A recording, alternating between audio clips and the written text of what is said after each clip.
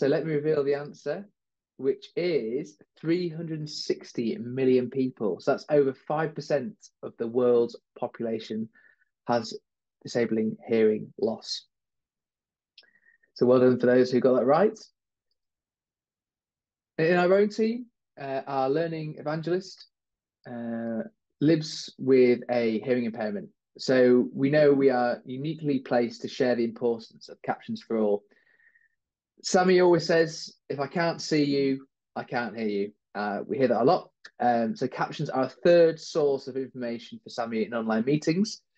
The sound is first, but this is unreliable for her. But if this is unreliable for her, sorry, lip reading is second.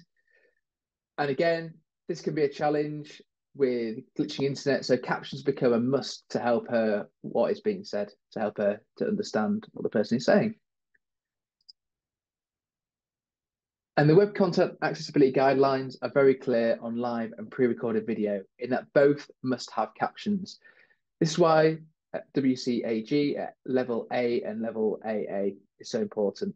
Capturing the spoken audio and offering captions is the minimum first step. In offering captions, there is an equitable learning experience at play.